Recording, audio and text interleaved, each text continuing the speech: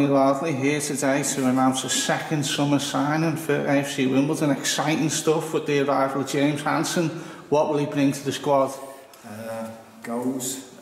Hopefully that stuff we probably lacked last season from a target man.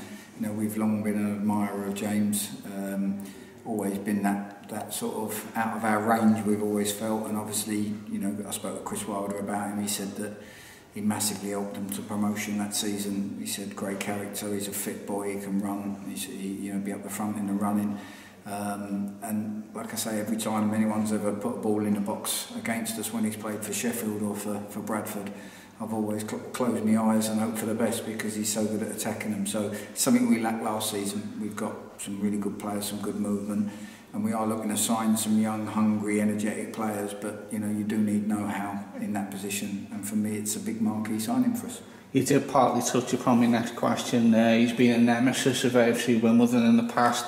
Is he the type of player really tough to stop when he's on song? Yeah, and you know, he had a loan move at Bury last season which didn't work out. You know, they played one up and they didn't really use him. You know, we fully intend to play as much as we can. We're going to try and play attacking football, get at teams and get balls in the box and try and create things. And the one thing we missed last season, we got into some great positions.